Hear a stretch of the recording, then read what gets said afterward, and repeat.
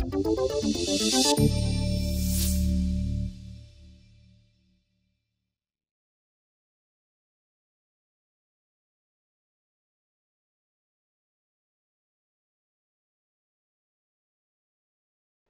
hi everyone, my name is Stephen Bucher. I am a product manager on the PowerShell team, and I'm here to talk about some shell enhancements.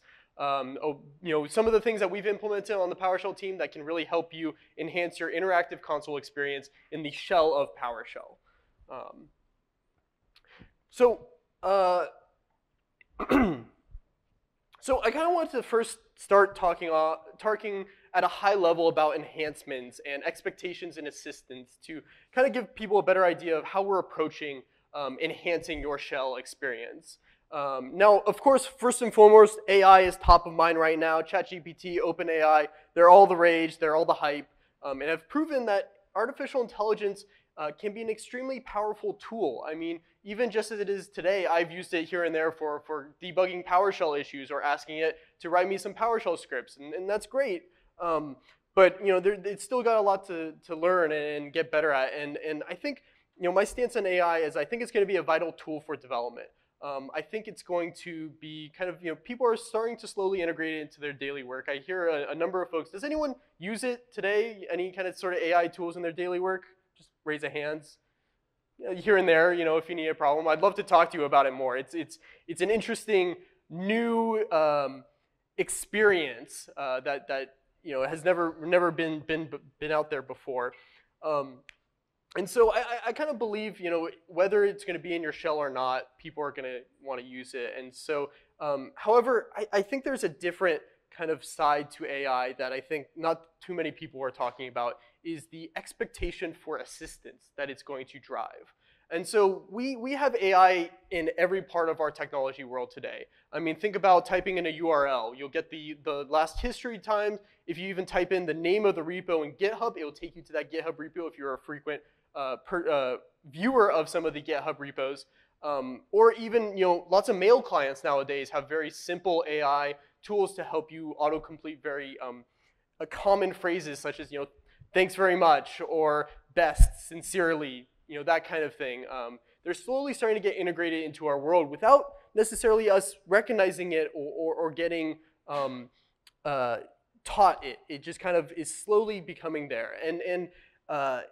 But when that's taken away, it can be very, very disruptive. I mean, just a while ago, I was trying to email someone, and I had to alphabetically go down all the email people in my clients instead of someone named Michael who I email quite often. I kind of want that kind of assistance in my life. And so I think the advent of AI today is going to start accelerating this kind of expectation everywhere in technology. And I'm not saying necessarily that AI is needed in all of these tools. It can just be a different level of assistance that helps you quickly and more enhance your experience to be more efficient where you are. And so, talking about that, we're committed to increasing assistance in the shell, whether it be AI powered or not. We think there's a kind of a spectrum of assistance that there can be, where on one side it's super ChatGPT and knows everything you're thinking. It just knows everything. But on the other side, it's like simple tab completion. Like, this is the spectrum of assistance I'm thinking about, and I think there's a lot of room in the middle that we can work on to help enhance your interactive experience. So that's kind of where I'm thinking and how we're trying to design tools around PowerShell, the shell, to help enhance your interactive console experience. And so ultimately, we're also trying to design them in a non-disruptive and a very helpful way so that it's not like just completely breaking your workflow. It's similar to what I was saying earlier with like the URL stuff, the kind of assistance that's there, but you don't really notice it's there until you notice it's gone.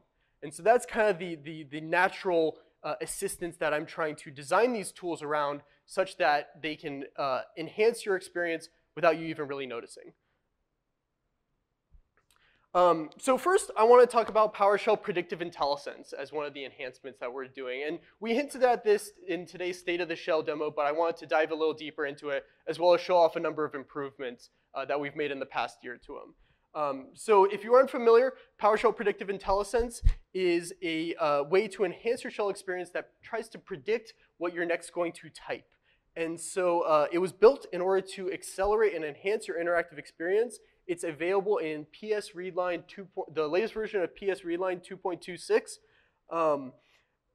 which is a module shipped with PowerShell, and it provides a number of other enhancements that I'll be talking about a little later in this presentation. We have two main types of predictors. We have history predictor, and then we have plugin predictors. So history is for acceleration. It uses your history in your session to best suggest what next might come as you're typing. Plugins is an extensible model, but it's more for enhancement where it can predict something that you've never ever typed before. So we'll talk about both of those in a second here. So history predictors, like I said, it kind of fills from your history that matches the characters being typed. It is supported everywhere PowerShell is supported, so this includes Windows PowerShell and PowerShell 7.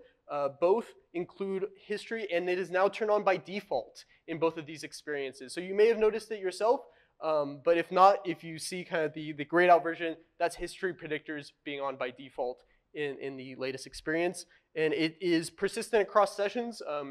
There's also a get history command that only shows your current session history, but this one is persistent across your different sessions, so you don't have to worry about closing your PowerShell window and that sort of thing. And so you'll notice this a lot in today's demo, and you saw it in State of the Shell. It's honestly fantastic for demos, so you don't fat finger any sort of commands. And so plugin predictors is when it gets really, really cool. It is extensibility for predictors. So plugin predictors are PowerShell modules that subscribe to the command predictor interface in PowerShell that allows them to give suggestions as you're typing.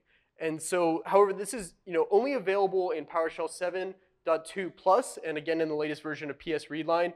It is also defaulted in PS Readline 2.26, but there's no modules imported yet. So you have to import the modules. You have to download the modules that have these kind of capabilities off of the gallery, and then import them, and then keep them imported, say, in your profile, so that they're persistently there. Okay. All right, let's go over to a demo. Enough talk about this. Give me 1 second just to switch over. Okay, can you see my screen? Fantastic. Okay, and let me know, just call out if it is a little too small. I will try to, yep. Is that a little better? Okay, so first off, how do you enable these stuff? So like I said, it's enabled by default, so you typically won't have to use these commands, but if you want to enable them or disable them, you can set PS Readline option predictor source to history. We have 3 options here where you can do history and plugin, or none, or actually just plugin as well. So these are kind of the different permutations you can do with that. For this demo, I'm going to have both of them enabled. I'll just stop there and start it again. And you can see here, it also still works in the VS Code terminal as well. There's a number of, actually, you know what? For this, I'll switch over here, just because I think it will be a little bit better to see. But another thing we showed off in today's State of the Shell is the list view. So currently, as I'm typing, this is what we call inline views. So it's a grayed out version, just the single line completion. But this might not be exactly what you want. And so if you want to see a variety of different options, you can press F2, and you can now see the different options available to you from different predictors. And you can see there's 10 right now defaulted, and the first 3 will be from history predictors, and then the remaining will be from any plugins you have. However, if you only have history enabled, you'll show 10 history suggestions that way. And in the right, you'll see the source of where they're coming from, history, and then I have AZ predictor, which I'll talk about shortly here, as a pretty cool plugin predictor. You can also do a lot of customizability to these predictors, and so we can change some of the colorings for it to change the inline to be a different kind of color that may be more visible. So if I do something like this, you can see, well, I got to go back to inline view. Oh wait, this is not green. my comments are wrong. We'll do magenta. That's a little bit more striking. Oh, did I miss? Yep, fat fingered it. So now you can see it's magenta, the list view. You can also do a number of other customizability. So set, I'm going to use this. I think I have it. Set PS readline option. Oh, maybe I have it on my other machine. Hang on. Oops.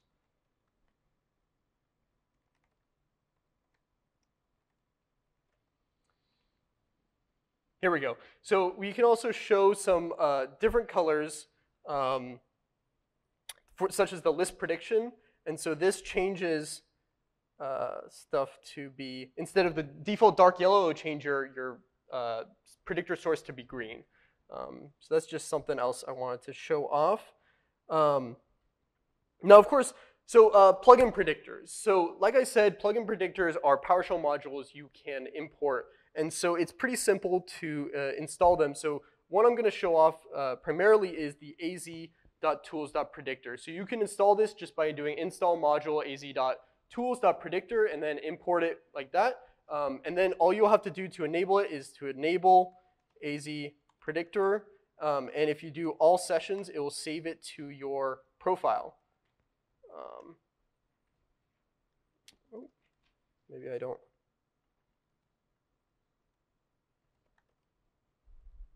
And so the main thing that AZ Predictor provides is a more intelligent way to suggest AZ-specific cmdlets. And so anything in the az.star suite of modules, it will try to predict more longer views, longer suggestions of AZ commandlets. And so you'll see here that I can look, if I do set-az, I just type set-a, then z, it will try to fill out not just the commandlet, but the parameters and the parameter values to help you with discoverability of the wide variety of AZ commandlets out there. There's over 4,000 AZ commandlets out there, and it can be very hard to remember exactly how to use them, what parameters are required, or just typical use cases for these commandlets. And so this is using a machine learning model. This came out a little over a year ago, and is contextually aware as well. So sometimes as you type your resource name, it will autofill that resource name into the future. It's all locally done on Box and helps you enhance your discoverability. One also really cool thing about this is now default in Cloud Shell. So if you are in Cloud Shell, this is one of the tools shipped with Cloud Shell. So you will have AZ Predictor enabled by default in Cloud Shell. So as you are in the portal working with your resources in Cloud Shell, you can use AZ Predictor to help enhance your experience there. So that's a pretty cool announcement since this. Jason's very happy about that, so we're pretty excited about that. Another cool thing I want to highlight is the completion predictor. This is a plugin predictor that the PowerShell team has built. It was built by our wonderful, and all of this stuff has been built by our engineer Dongbo Wang, who is actually here. Why don't you just put your hand up? He's here for my moral support and also to help answer questions towards the end. So we would love to talk to you guys about any suggestions you might have. So the completion predictor uses tab completion to help enhance your prediction experience. So I should have it imported already, but just in case I don't. So say, I have, here you go. So here's an example. So as I'm starting to type the parameter in, get child time, just any arbitrary commandlet, it will populate the possible parameters from this commandlet. So this is great, especially if you kind of want a hint for tab completion. It will help kind of get you that way and explore it in the same predictor experience. However, yeah, I think that's it on that. Okay. me just go back to my slides. Covered some of this. Oh, I will do a shout out.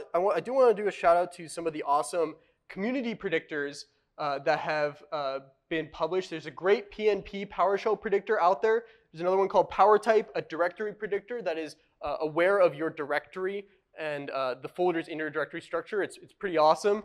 And there's many, many more. If you just search in the PowerShell gallery predictor, you'll find a good number of different predictors themselves. And so let's talk about some improvements. So we recently released a PS Readline 2.3 Beta 0, and it has a number of awesome improvements that I'll hop into a demo here for, because I think it'll be just more fun to do it that way. So, oh,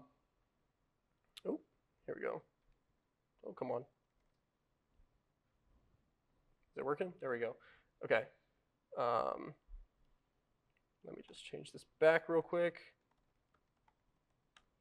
Okay, so right now I have the latest version.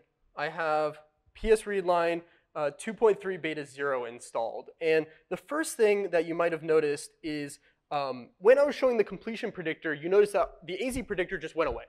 It was just poof, it was gone. There was no AZ predictor there, and you know, we kind of noticed that this was a problem. If you started to have multiple predictors in your screen, you wouldn't see that many. And so we implemented a scrollable list view now. So so let's do this. I'll do the same, get child item.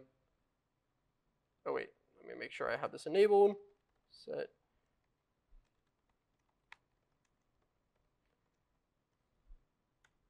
Frame plugin, new AZVM. See, will this work? Oh, sometimes AZ predictor doesn't like to cooperate with me. Get AZVM. And then if I do this, oh, you know what I didn't do? Silly me. I forgot to import the completion predictor. I have to be on another session since I can't have kind of easily switch between the two versions of PS Readline. So if I do new get AZVM, oh, there we go. Sometimes the timeout, it gets a little fuzzy with the tab completion. So say I'm using an AZ commandlet and I don't know what the parameters are and I want to use the completion predictor and I also want to use the AZ predictor and I also want to use the history predictor. Well, now we've enabled you so that you can have a scrollable list view. So as you see here, as I start scrolling down, I am selecting different options, and then seemingly I'm at the end. However, I can keep going. It's pretty cool, right? So, and once I'm at the end, it will wrap around back to the top. So it's you know, just like a typical kind of scrolling view.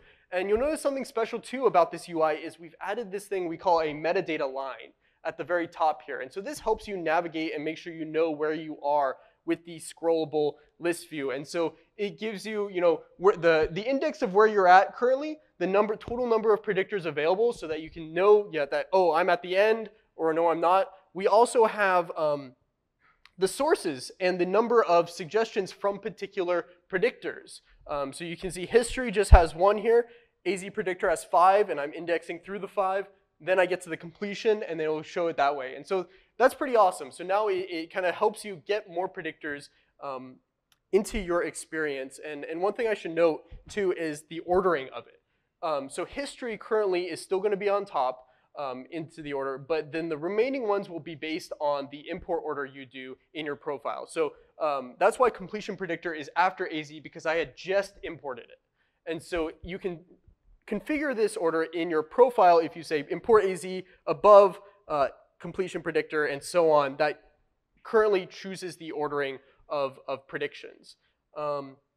Another cool thing that I want to show off is there we go, is the adjustable view. So, oh, let me just get my screen up. So one thing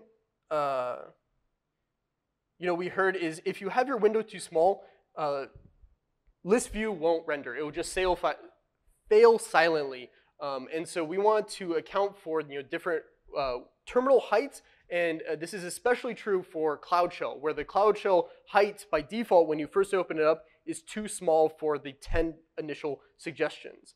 And so now if I say I reduce my window height to something smaller, I think this will work here, and I go back to list view, you'll see it now adjust to that size. So this previously wasn't incorporated, and this is now makes using predictors and list view in Cloud Shell a lot easier and a lot more accessible for folks. So another thing that's a little harder to demo is we worked on deduplication of prediction results. So we're noticing that AZ Predictor was actually so smart that it was starting to it could do more than just AZ commandlets. It can start doing some of the more common commandlets that you might have, such as like experimental feature or get path or get child item or whatever. And so in the list view, it was starting to kind of clutter your screen with duplicated suggestions. So history would have it because you just run this very common commandlet. AZ Predictor would have it as well. And so we didn't want that. And so we have incorporated deduplication that will now take out the duplicated result and have history kind of be your main fallback, and such that history will be the first one that kind of can help you assist and accelerate your interactive experience. Okay, I think. Oh, and of course, we have done a bunch of stability improvements to PS Readline. We are really focused on increasing the stability of PS Readline so you won't have any crashing during your interactive experience with PowerShell. And here's just another GIF of kind of the adjustable. And it's great too, the scrollable works as well in the adjustable, so you don't get restricted by the number of predictions. It's purely, everything will be available to you. It will just be adjustable. Okay. So another quick shout out to kind of creating your own predictor. We created some amazing docs last year that include step-by-step instructions in how to create a predictor yourself. It shows pretty straightforward instructions on how to create a simple hello world predictor. You can find it at aka.ms/pspredictordoc. Or if you just search how to create a predictor, it's pretty high up there in the Google search returns and stuff. So before I move on to the next thing, any questions currently about predictors?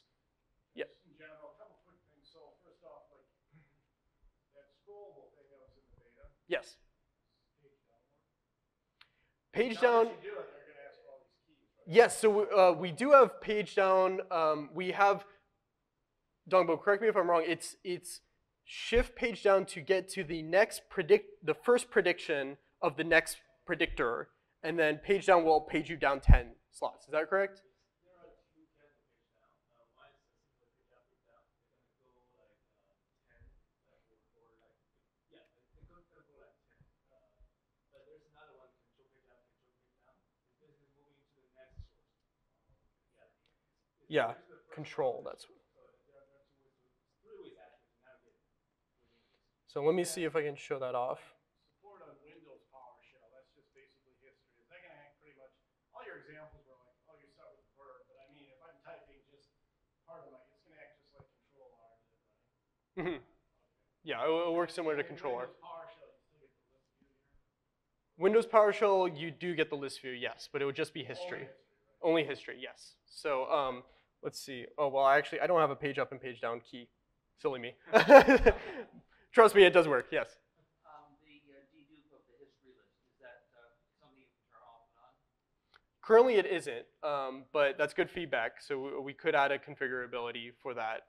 It was very few and far between that we started noticing it, but something that we thought would be good to get ahead of before we started getting just lots of the same suggestions. Yeah, and so when you say the duplication part, that's really just history founded, so I don't want Azure. Yes, so the question was around deduplication. I keep forgetting I have to repeat the questions for the recording, but basically imagine if, in this example,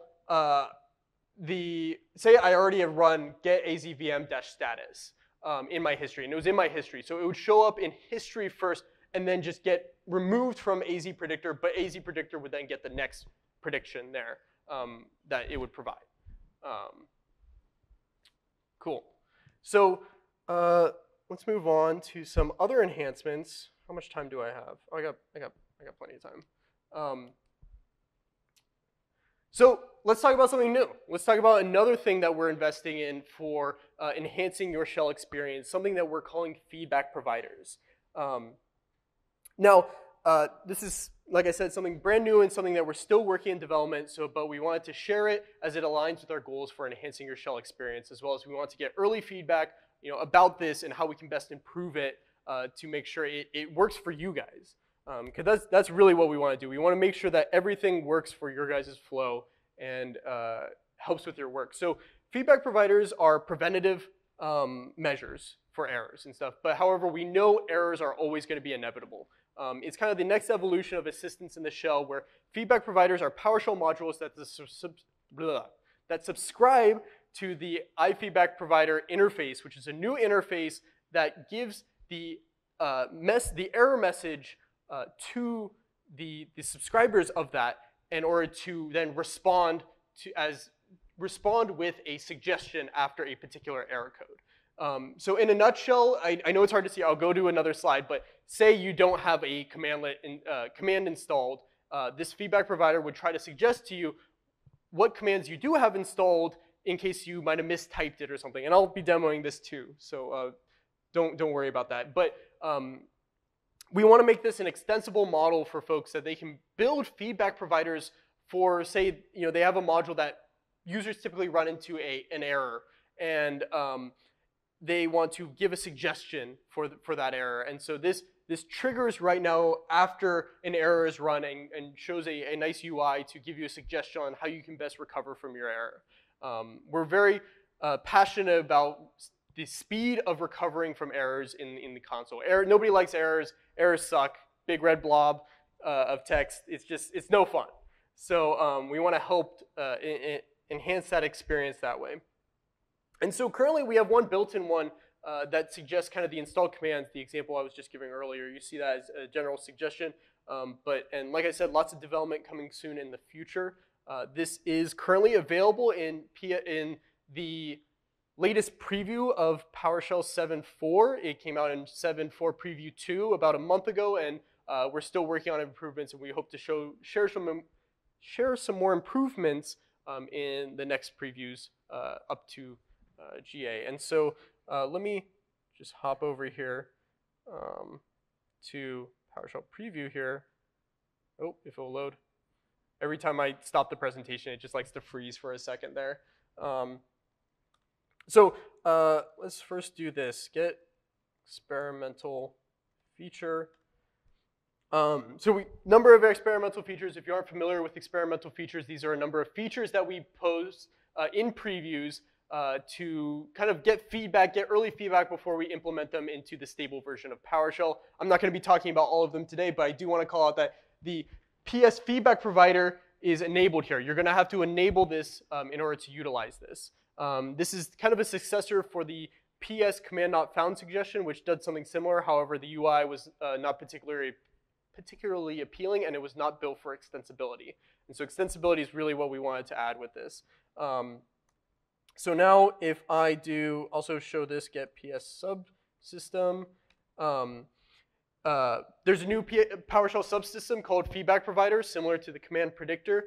Right now, the only implementation is the general one that I'll be showing in a second here, but wanted to call that out as a new thing we're adding around that. So it's pretty simple. So let's say I fat finger something.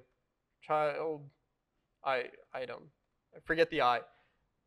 Oh, did I get child?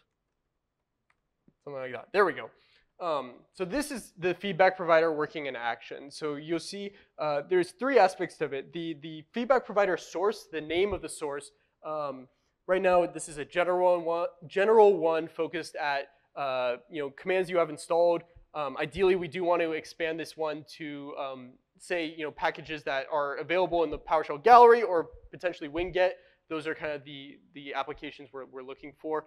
And then you'll kind of see a description of it and then the suggestion.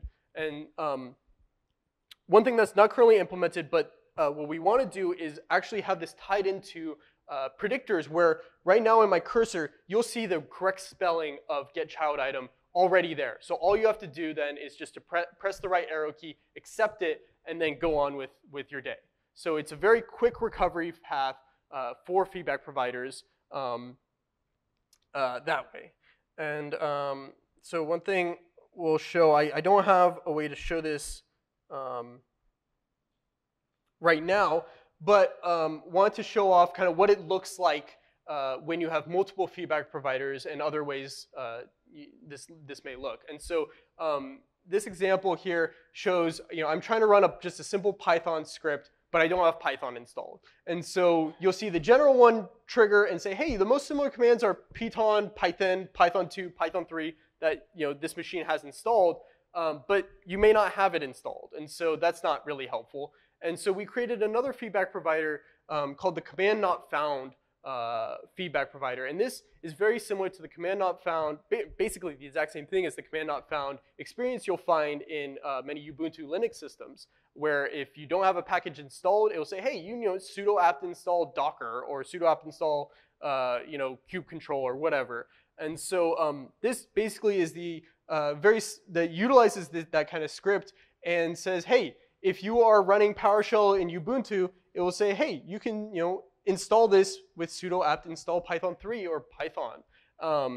And so it will kind of order it similarly to predictors, where it will be, this one may trigger first, but it also may not trigger. This one only triggers on the command not found exception, but other feedback providers can trigger on whatever error or exceptions that the feedback providers define. And so you can see there's a lot of opportunity here for creating feedback providers for lots of common errors, as well as kind of legacy. One thing we're looking at is kind of legacy commands that folks might be familiar with. We can then suggest, hey, you can also, this may not work here in this environment, but you can use this and it will give you the exact same thing.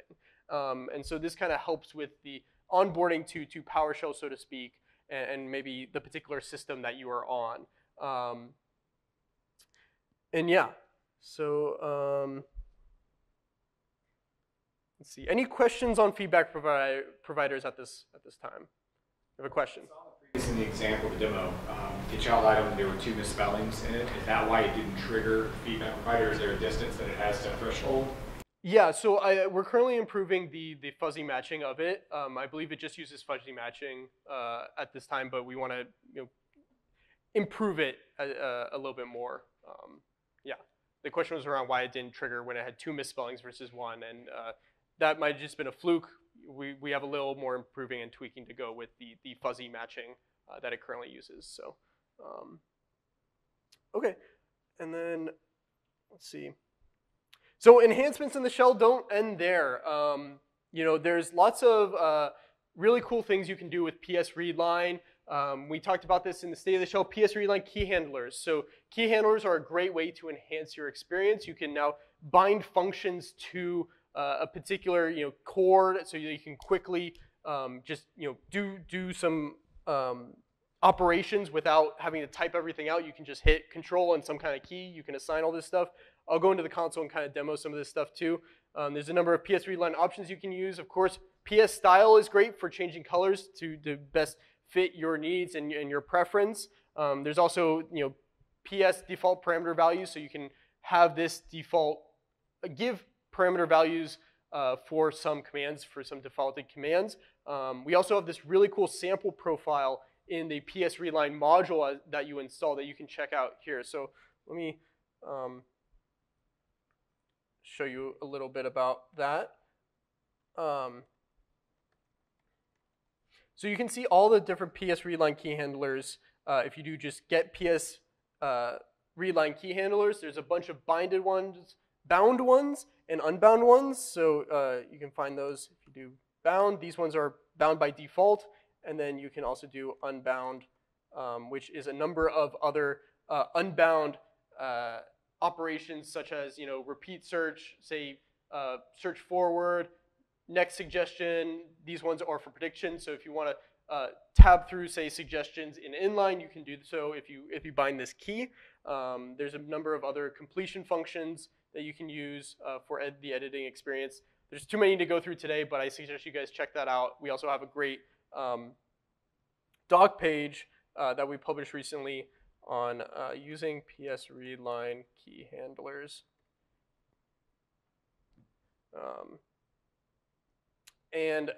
We talked about this earlier, but we also found a way to work around the Alt key being missing on Mac. So now you can have it in parity with your Windows machine, which is pretty awesome. So definitely go check that out. And then what was the other thing I was going to show off? Hang on, I got to go back to my slides real quick.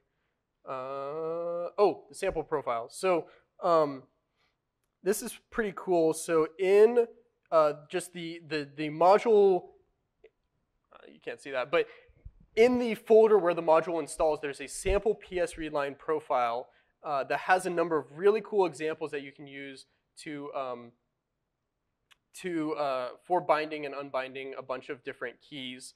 There's some descriptive examples about this that are pretty helpful, and one I like that I have already in my profile that I like to use a lot is the smart brackets. So if I type an open bracket, it will automatically type the closing bracket, and then if I try to close it, it will just, wrong key, it will just go to the next cursor, so it won't write it twice. I personally like that. You can build all sorts of really cool ones. Also completers that you can do. So if you want to shorthand, say git commit with just git cmt, it will do that there. There's an example in that sample profile as well. So there's lots of enhancements in the shell that you can do. It's just kind of discovering what fits for you and what best works with your workflow. And I think that is kind of it. I'm towards the end. I wanted to leave a bunch of time for questions. Does anyone have any questions about anything we've talked about here? Yes? Yeah, here it is. History save path. So you can find it right here. One thing I want to note for that too is that one of your other PS line options is you can have providers for like scrubbing your commands. So like you put a plain text key or something in there, you can have something in there that won't save the history if you use like -8 or something. Yeah, so there is already like kind of scrubbing enabled so that if it sees something like password or login, I forget, like token I think is another one. We have the kind of list documented in our docs. That won't be saved. So yes, we are aware that could lead to issues. So good call out. Thank you, Justin.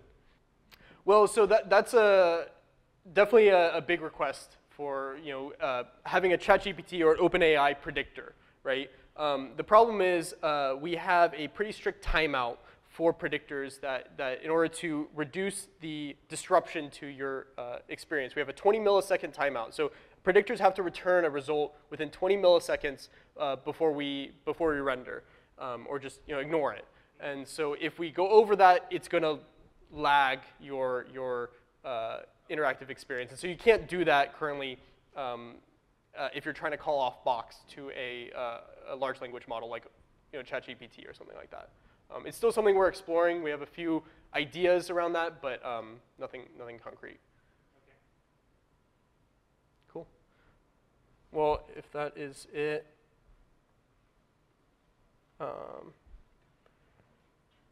just wanted to say thank you, and we love hearing from you. My Twitter and the PowerShell team's Twitter, you can reach out to us on GitHub. We love getting feedback on GitHub on our PS readline repo. So any issues or questions you have there, we triage weekly and always keep an eye on it throughout the week. So yeah, thank you very much for coming, and